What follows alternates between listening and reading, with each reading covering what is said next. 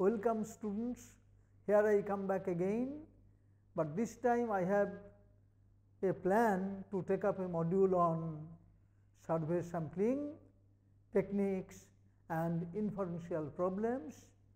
We will make a quick review of what you already know from undergraduate studies, namely simple random sampling with and without replacement. Then we will go to topics in deep directions in other aspects, mainly talking about stratified sampling, etc. So, this time I have with me Mr. Samopriyo Basu. He is a Masters in Statistics degree holder from Calcutta University. He will be impersonating as the name suggested in the text, SSG Subhra-Shankar Ghosh, and I am Professor Sinha. I will be impersonating as Bikram Sahai. So, here we start our discourse on survey sampling. There are 17 modules. In every module, as usual, we have some texts followed by some short answer questions and multiple choice questions. So, we will start our discussion on module number 1.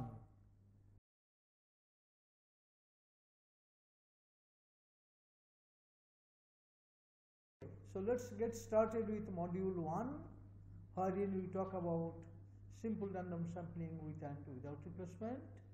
We plan to discuss this as one of the most commonly talked about sampling procedures, simple random sampling with or without replacement. I am sure all of you have a fairly good idea about it. Under SRSWR sampling from a population of capital N units and involving a sample size of small n, altogether there are n to the power of small n possible samples, and we attribute equal chance to each sample. We may also note that under WR sampling, small n is not necessarily smaller than capital N, though in reality we work with small n much smaller than capital N. Sampling may be accomplished by using a table of random numbers. The samples may or may not involve all distinct units. There may be repeat units, and there we talk about the number of distinct units in the sample, denoted by nu. For estimation purposes, for estimation of the population mean, we may use the observations on the steady character, say y, including repeats or just the distinct units, each one used only once. Accordingly, we may use two different notations, small y bar for the mean based on all n observations, including repeats, and small y bar asterisk for the mean of new distinct units. We know, moreover, both y bar and y bar asterisk are unbiased for the population mean capital Y bar, and that variance of small y bar is more than the variance of small y bar asterisk.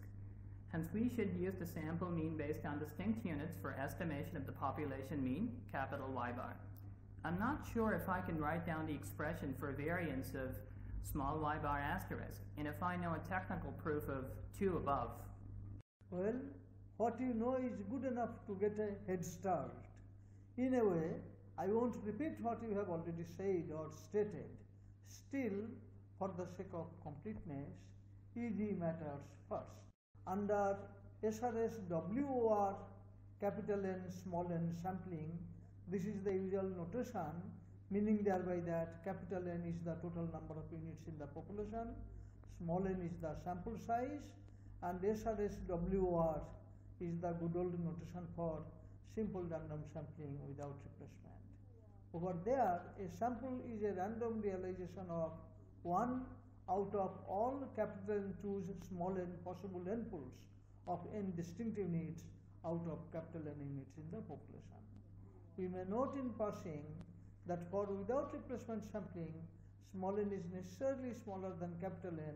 In fact, as you said, in all applications, small n is much less than capital N. The units, after selection through a randomization mechanism, applying sort of random number tables or even otherwise, the units are arranged in increasing order of their serial numbers, because every unit in the population is supposed to have a unique serial number attached to it, and the serial numbers are generally 1, 2, 3, etc. up to capital N. So, whenever we select a sample of small n units through appropriate randomization, the serial numbers are shown in increasing order. Further, the sample mean small y bar serves as an unbiased estimate of the population mean capital Y bar, as you said rightly, and moreover the sample variance small s square also serves as an unbiased estimate of the population variance capital S square.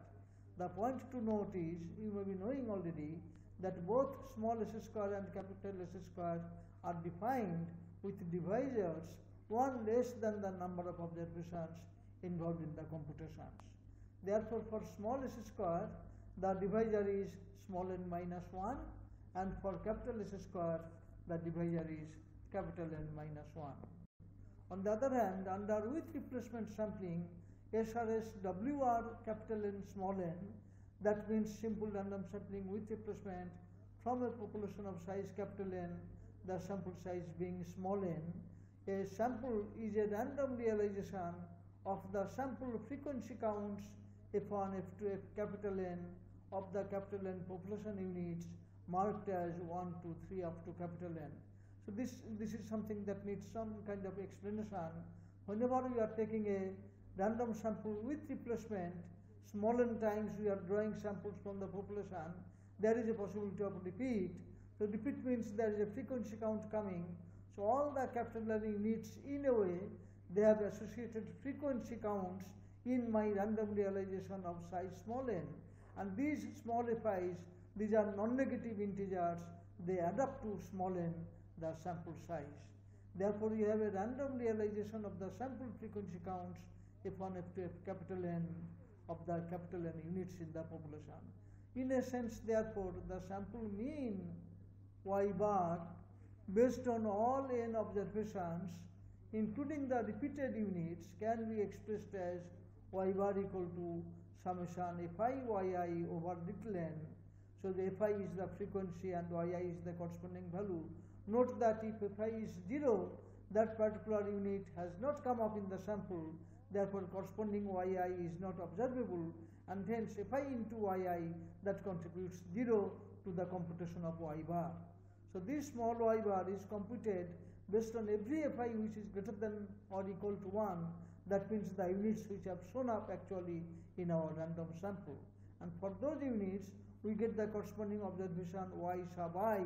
And because we are talking about the sample mean based on all small n observations including repeats, Yi gets naturally a weight of Fi.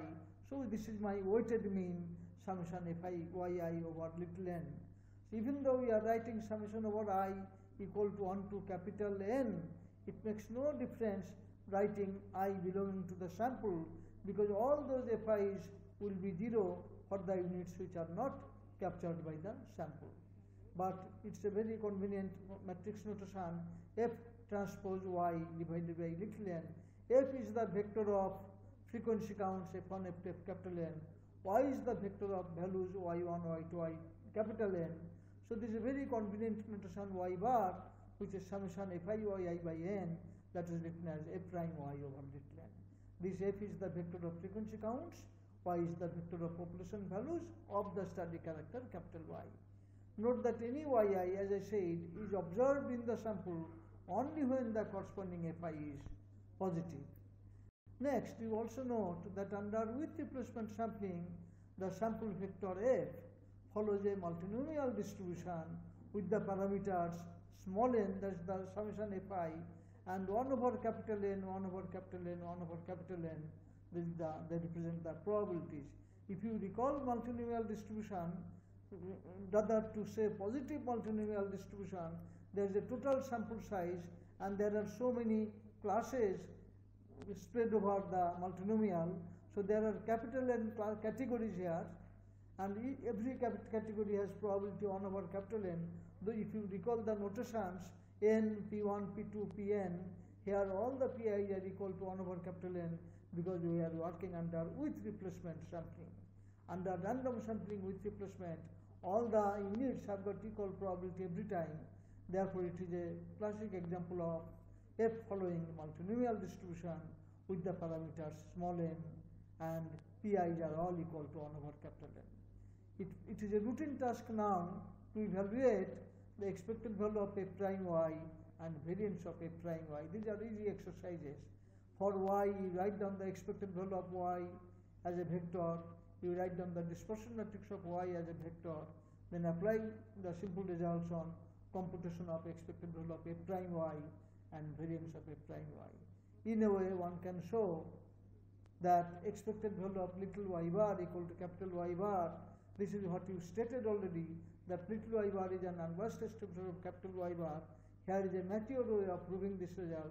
Expected value of little y bar equal to capital Y bar, and variance of little y bar equal to sigma square by n, small n, and the expected value of small s square equal to sigma square. All these things follow from the computation of expected value of f prime y, variance of f prime y. In a way, these are mature ways of deducing these results. Where, of course, sigma square is the population variance with divisor capital N, and small s square is the population variance with divisor small n. You must note that these are the quantities used in the context of with replacement sampling, but in context of without replacement sampling, the divisors are a little bit different, and we talk about sigma square and capital S square as was introduced earlier.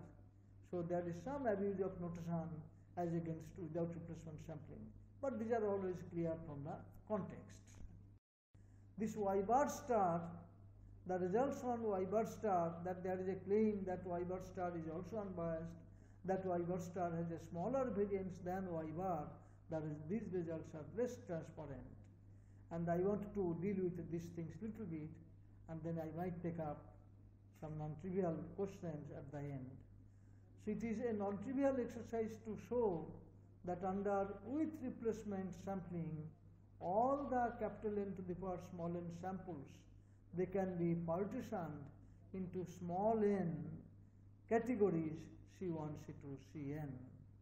We are assuming that small n is less than equal to capital N. This C nu is a typical notation here. C nu contains all samples of size little n with exactly new distinctive units, nu ranging from 1 to small n. So this is our first observation, that in the context of with replacement sampling, we know the sample space has capital N to the power small n samples, and those samples can be partitioned into small n categories, and the newth category contains samples which are of size little n, but each of these samples has exactly new distinctive units built in it. So moreover, this C nu is also can be shown that it is a collection of all n choose new samples of size nu from the population of capital N units, each repeated the same number of times. In this context, you may recall a famous probability problem in Feller's book that is related to what is called the classical occupancy problem. In this context, note that there is a combinatorial identity. This number n to the power capital N to the power small n, which is the total size of the sample space, that can be related to all those numbers nc nu by this identity capital N to the power small n equal to summation n choose k delta k o n. Delta k o n is nothing but delta k x to the power n evaluated at x equal to 0. That O, even though we are reading as O, that is delta k 0 to the power n, that is nothing but delta k xn, that is written at the end, e minus 1 power k xn. E minus 1 is delta, the difference operator. So delta k xn evaluated at x equal to 0, that is delta k o n, and one can show by doing the regular expansion that delta k o n is nothing but k to the power n minus n choose 1, k minus 1 to the power n plus etc. etc. This delta k o n times n choose k summed over all k equal to 1 to small n, that gives equal to capital N to the power small n. The very interesting combinatorial identity. It is also mentioned in Feller's book.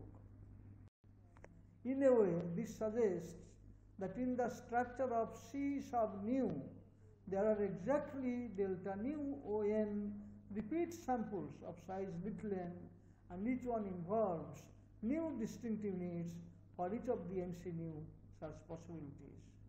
It is a good instructional exercise for you to check this phenomenon when, for example, capital N equal to 6, small n equal to 3 or 4. So all you do for capital N equal to 6, small n equal to 3, there are 6 cubed, that means 216 sample points, triplets, and you try to show them in a network, and you can see that nu equal to 1 that captures some of them, nu equal to 2 that captures some, and nu equal to 3 that captures the rest. As a matter of fact, 216 you can have a very nice splitting, and when it is small n equal to 4, capital N equal to 6, capital N to the power small n, that becomes 1296, 1296, and that again you can show how the breakup goes for different values of nu equal to 1, 2, 3, 4.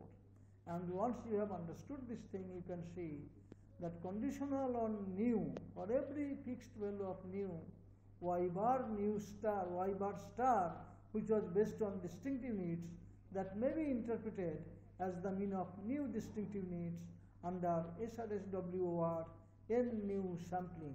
So remember, the moment you are conditioning on nu, you are capturing that part of the sample space where every unit has every sample has new distinctive needs, and you know exactly how many samples are there. Delta nu O n, n choose nu, and those samples have the feature that all NC nu possibilities are captured delta nu O n times. That is the repeat number for everybody.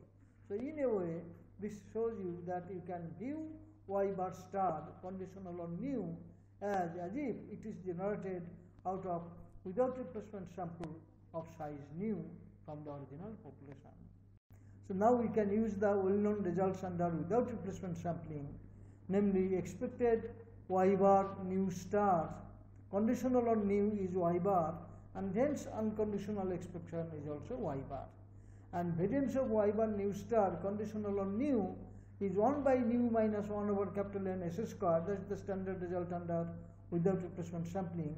Therefore, the unconditional variance, we apply the E1, V2, V1, E2 principle, and then the unconditional variance will be as is given in the expression number 2 on the top, that will be, or expression number 2 below, that will be variance of y bar star equal to expected value of 1 over nu minus 1 over capital N S square.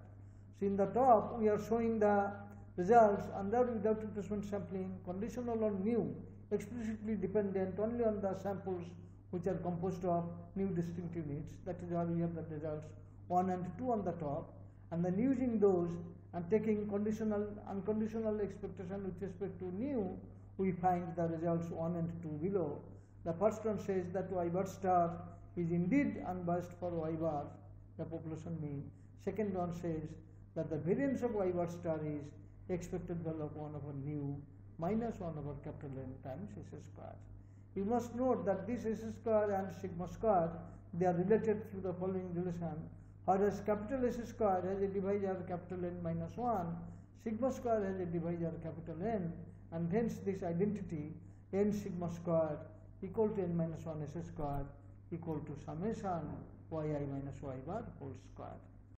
So to conclude, we started with an overview of what we already know from our undergraduate studies, namely simple random sampling with and without replacement. Implicitly, we assumed that there is a quantitative study character denoted by capital Y, and we are interested in the estimation of capital Y bar, the finite population mean, based on capital N units in the population. And we are referring to a sample of size little n, we are referring to simple random sampling with and without replacement, and for with replacement sampling, we are referring to the sample mean little y bar based on all units with repeats, and also we are introducing little y bar asterisk or little y bar star, which is the mean based on distinctive units in with replacement sampling.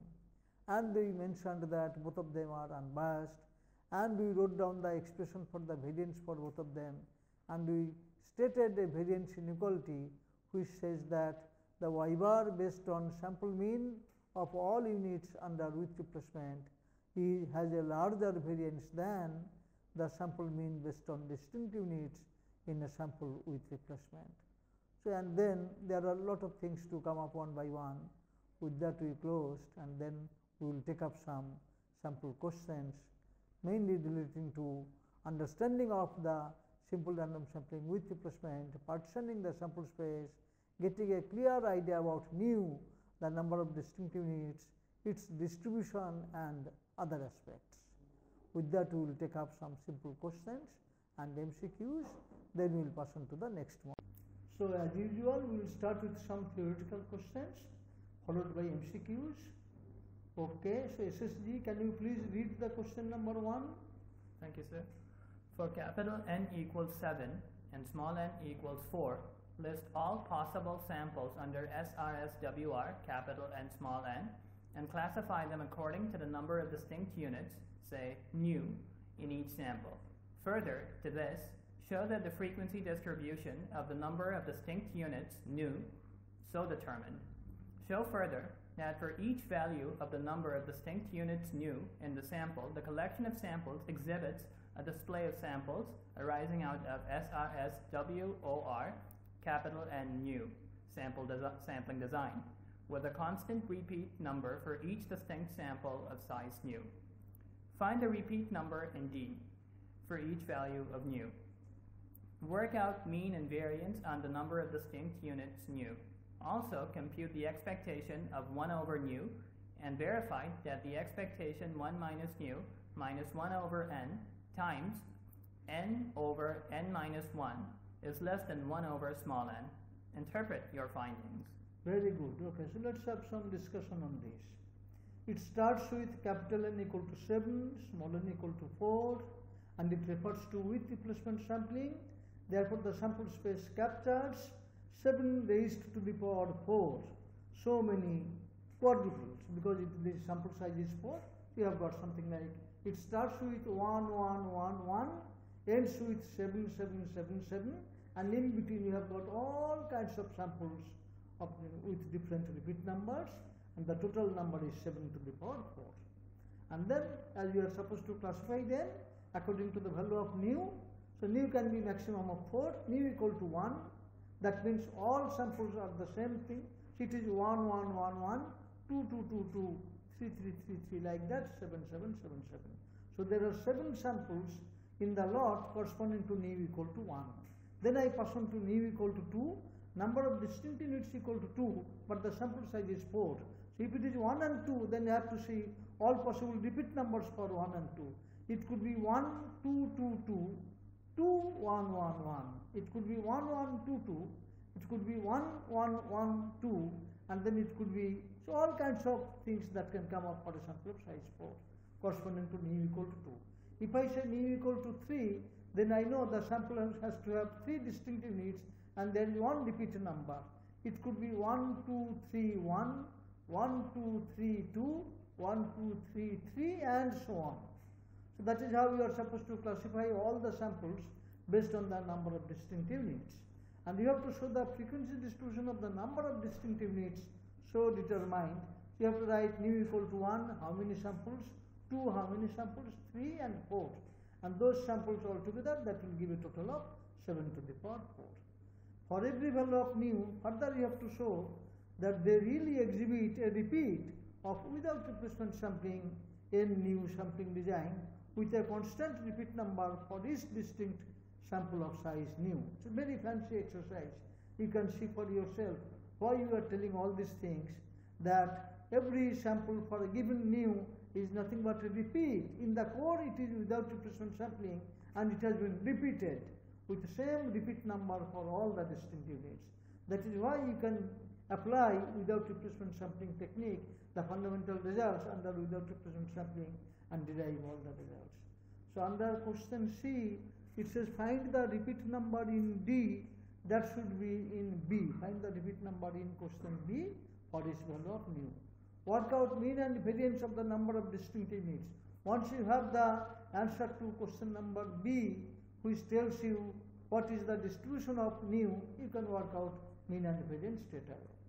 And to compute expected 1 by nu, once you know the distribution of nu, we know nu equal to 1, 2, 3, 4. You know the probability distribution. That also you can get from the general result that is given following the identity So you can use that to compute expected 1 by nu, and then you can verify this result. Expected 1 by nu minus 1 over capital N times etc. less than 1 over small n.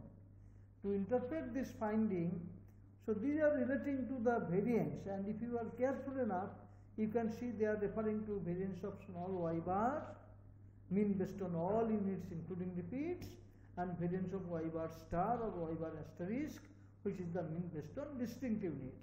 And this relation in E, that inequality in E, really is heading towards establishing that variance of y bar is larger than variance of y bar asterisk.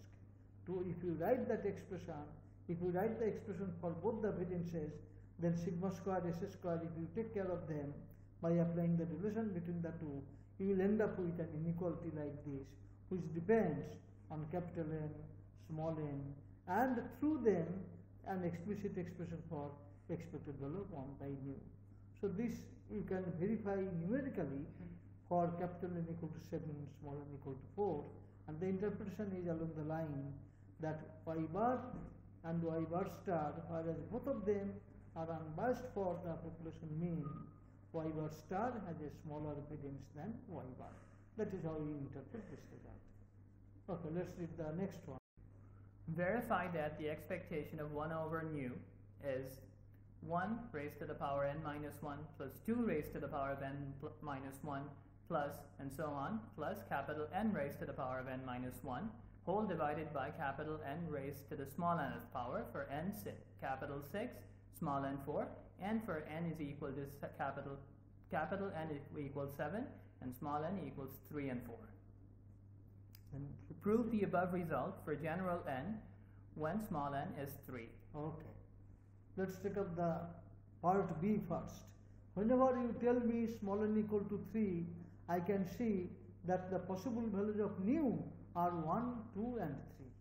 For any general capital N, because you are talking about a sample of size 3. Nu equal to 1, that means all the units are the same.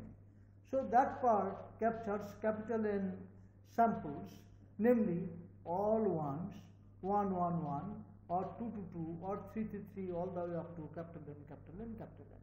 These are all captured by the fact that for each of them nu is equal to 1. When you say nu equal to 2, if I have I and j are as two distinct units, one of them has to be repeated. It will be either iji or ijj. Now I have to make a choice of all I and j.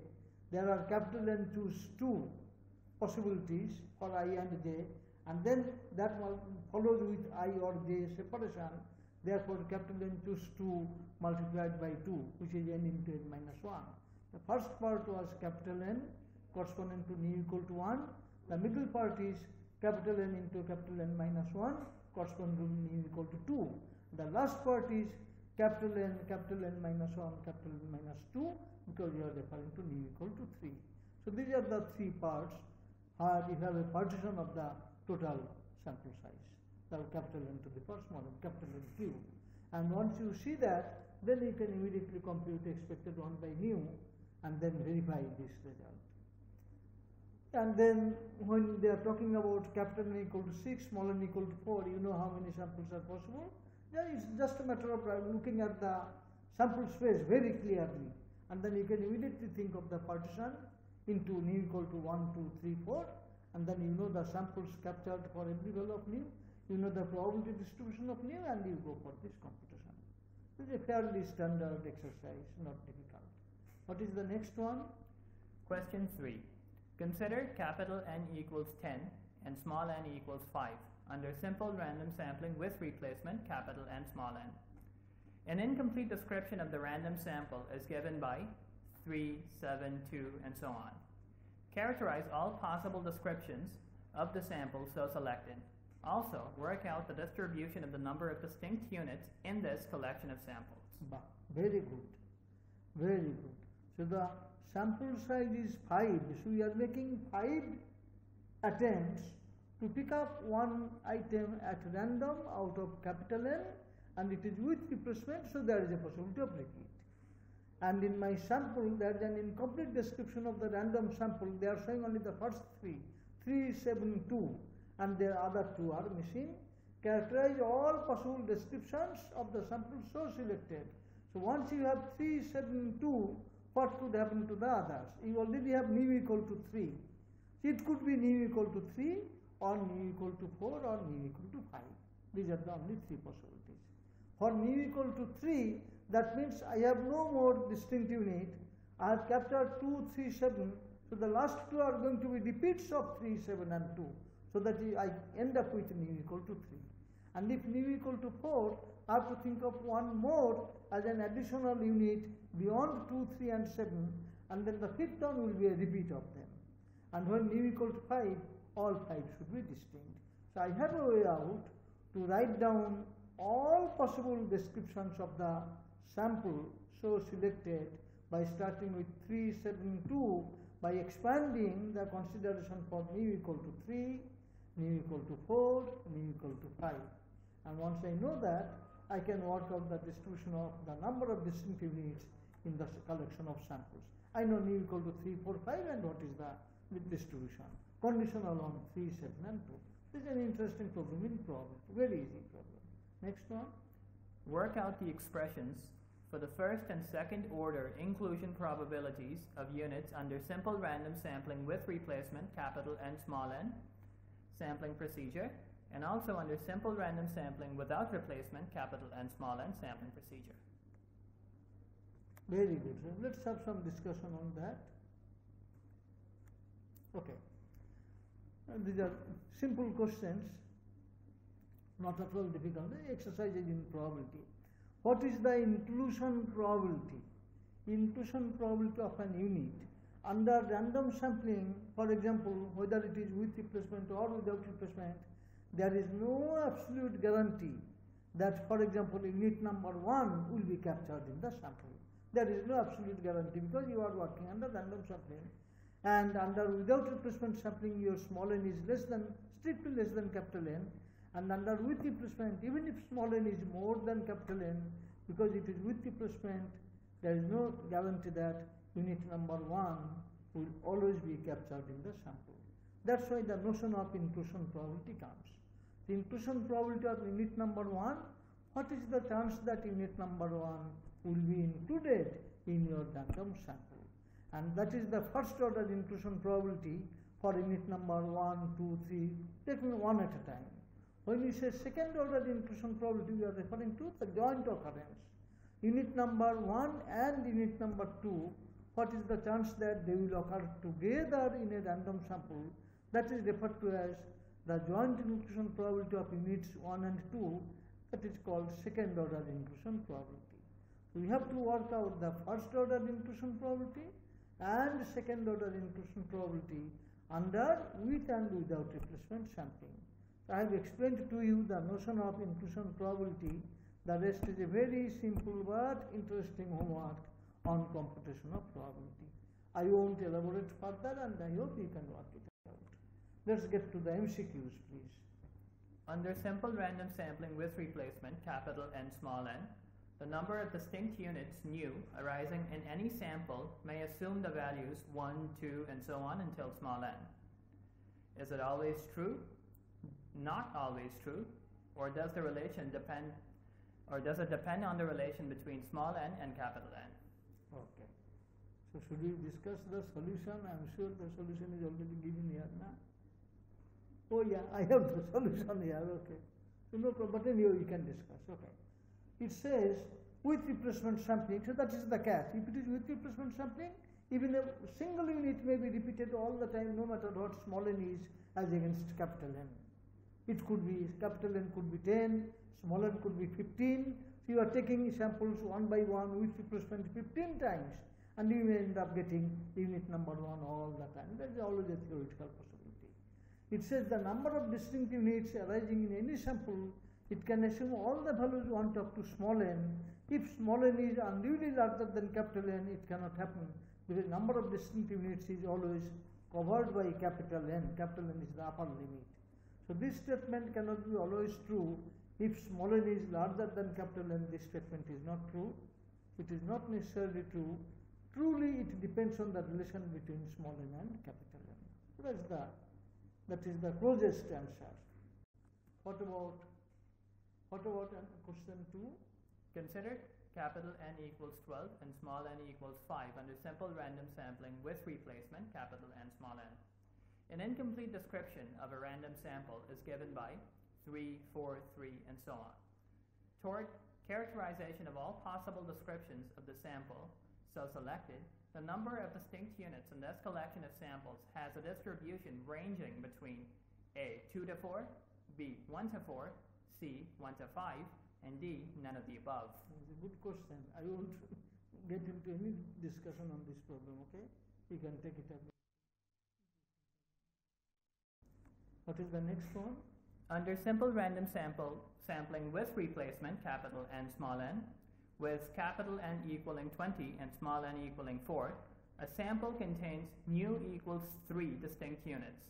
Then the number of such samples of size 4 is given by A, 20, 19, 18. 20 into, that's a multiplication, huge number.